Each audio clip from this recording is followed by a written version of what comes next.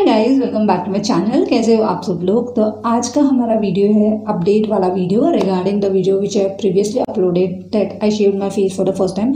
अभी उसको एक वीक हो गया है और मैंने शेव करके 10 दिन हुए। मैंने 10 दिन पहले फिल्म किया था गाइज। सो मैं उसका अपडेट देना चाहती हूँ guys. It is just the myth. मुझे बिल्कुल भी थिक हेयर या ज़्यादा हेयर ऐसा कुछ भी अभी तक एक्सपीरियंस नहीं हुआ है। लोग बोलते हैं अगर आप अपने चेहरे पे रेजर यूज़ करो तो बहुत थिक आते हैं बाल, you will get more beard, you will get moustache, ये सब बोलते हैं, लेकिन ऐसा कुछ भी नहीं हुआ। आई एम सॉरी गाइस, मेरी बिल्लियाँ यहाँ खेल रही है, सो I am sorry for that अगर मेरा कैमरा हिल गया तो। It is just the myth guys and this is a wonderful thing we can do. Like instantly आपको रिजल्ट मिल जाता है। Like if you want to go out somewhere और अगर आपके चेहरे पे बहुत सारे बाल यू कैन डू इट। और मैंने लेट्स शेव का रेजर इस्तेमाल किया था।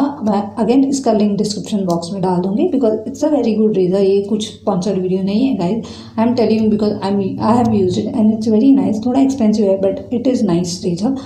और गाइज मुझे एक कमेंट ऐसा भी आया था, किसी ने मुझे बोला था कि उनको उनके चेहरे पे थोड़ा रैश आया था आफ्टर यूजिंग दैट, लेकिन I didn't experience any of this thing. May be उनकी स्किन थोड़ा सेंसिटिव था, it might depend on skin type.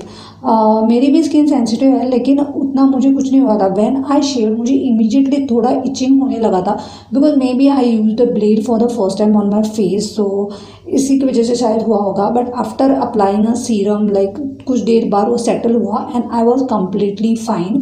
So it is a very good thing to go. और मैंने यहाँ छोटा सा क्लिप भी फिल्म किया है, you can check the close up of my face, मुझे कितने बाल आए हैं। सो I will give you the proof also as well. So let's get in to the clip now.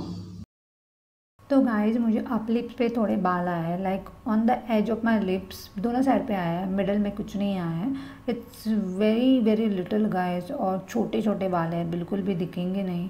मेरा कैमरा हैंड नहीं है, मैं मोबाइल पे फिल्म करती हूँ guys, so I don't think so camera उसे कैच कर पाएगा।